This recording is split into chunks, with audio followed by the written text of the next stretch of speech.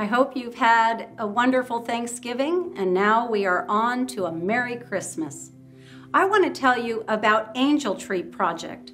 It's a prison fellowship ministry. Trail Christian Fellowship has been involved with Angel Tree Project for about 30 years. Prison Fellowship Ministry was started back in the 70s. Charles Colson, who worked for then President Nixon, was involved with the Watergate scandal.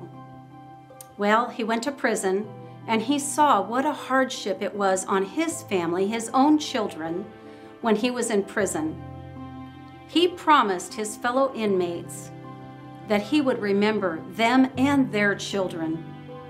So when he was released, he started Prison Fellowship Ministry and Angel Tree Project.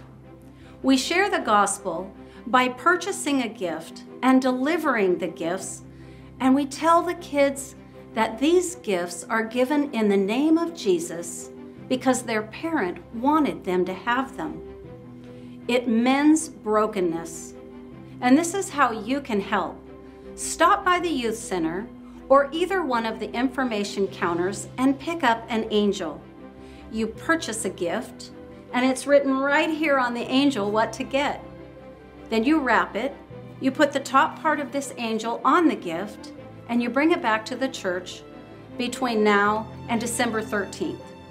We're also looking for volunteers who can deliver the gifts to the families, as well as those who would like to purchase goodies like cookies or cakes or something just to bless the families.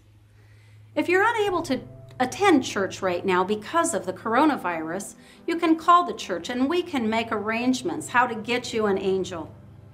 Angel Tree has transformed the lives of many incarcerated people and people here at church.